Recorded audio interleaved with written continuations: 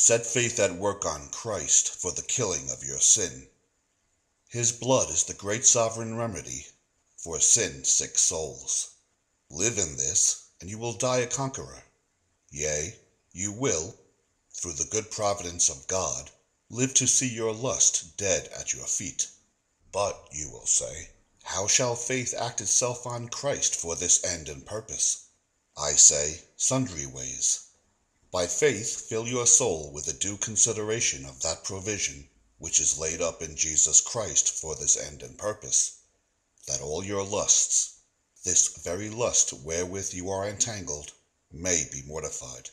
By faith ponder on this, that though you are no way able, in or by yourself, to get the conquest over your distemper, though you are even weary of contending, and are utterly ready to faint, yet there is enough in Jesus Christ to yield you relief. Philippians 4:13. It stayed the prodigal, when he was ready to faint, that yet there was bread enough in his Father's house. Though he was at a distance from it, yet it relieved him and stayed him, that there it was. Luke 15:17.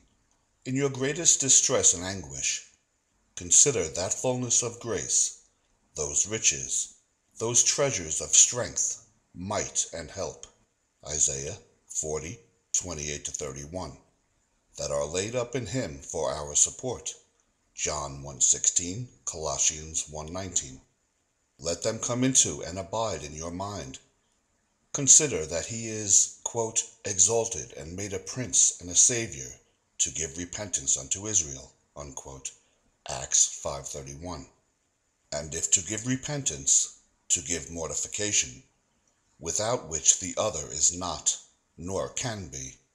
Christ tells us that we obtain purging grace by abiding in him, John 15:3. To act faith upon the fullness that is in Christ for our supply is an eminent way of abiding in Christ, for both our engraftment and abode is by faith, Romans 11:19-20. Let, then, your soul by faith be exercised with such thoughts and apprehensions as these. I am a poor, weak creature, unstable as water. I cannot excel. This corruption is too hard for me, and is at the very door of ruining my soul. And what to do I know not. My soul is become as parched ground, and an habitation of dragons. I have made promises and broken them. Vows and engagements have been as a thing of naught. Many persuasions have I had, that I had got the victory, and should be delivered. But I am deceived, so that I plainly see, that without some eminent succor and assistance, I am lost, and shall be prevailed on to an utter relinquishment of God. But yet, though this be my state and condition, let the hands that hang down be lifted up, and the feeble knees be strengthened. Behold, the Lord Christ, that has all fullness of grace in his heart, John 1:16, all fullness of power in his hand, Matthew 28:18. He is able to slay all these his enemies. There is sufficient provision in him for my relief and assistance. He can take my drooping, dying soul and make me more than a conqueror. Romans 8:37. Quote, why do you say, O my soul, my way is hid from the Lord, and my judgment is passed over from my God?